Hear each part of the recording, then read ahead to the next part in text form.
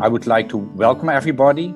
We are very excited about this Helpathon. It's like an informal gathering of people from different backgrounds that come together to see how they could address specific questions raised by researchers. I'm glad that the management of the BPRC gave the green light to Jeffrey and his colleagues to organize this Helpathon. We are trying to find answers for the transition to animal-free research. For the next 2 hours we have an agenda that is fully empty because you will fill it. Whatever happens is the only thing that could have. Whoever comes are the right people.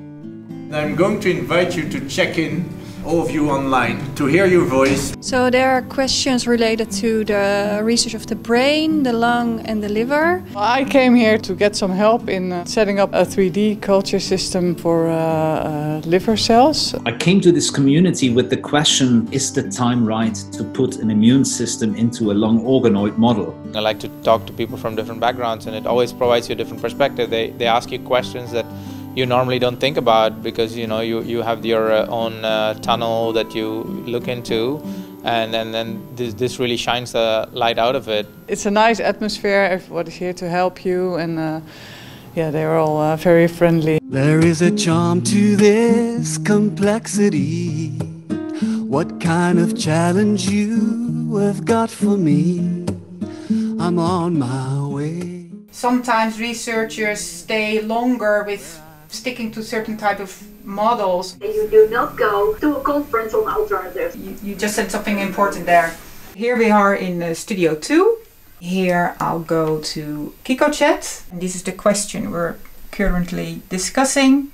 And here we write our report. It being online, it's easier to commit yourself. You don't need to travel, and you can quite easily with a few clicks, you're in the middle of a meeting. So you can easier follow more discussions and contribute to different discussions. At 7, we meet again in the briefing room. I'm very happy that Eva said it's almost 5 because I have to go and pick up my kids. It feels like being part of the team, and it feels safe. Gewoon over 10 minuten is het eten klaar.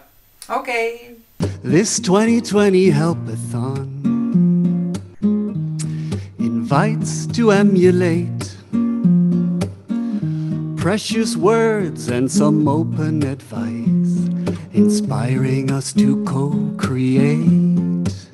We're going in the mode of imagination. That mode helps as well to share knowledge. I can even imagine the model being a library. Time dimension, yes or no? Yes. Yes. You have only 2 yes left. I know.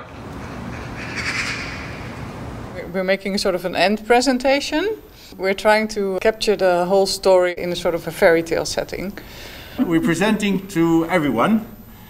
Once upon a time, in a country far, far away, somewhere in a liver-shaped castle. I thought it really went well. So in that regard, I was pleasantly surprised that the virtual environment worked well. I definitely felt to be in touch with the other people that were participating, getting the people together in such a nice, constructive and positive atmosphere. I think it was absolutely terrific to be part of that. You can feel the energy from the other participants through the screens. Everybody was really enthusiastic. I found it really interesting, really engaging, and also to approach the question from a different perspective. That was unexpected, but I found that very nice. I think what is the most interesting and very inspiring part is that there are so many people from different areas. Combining all their knowledge helped me very well with answering my question.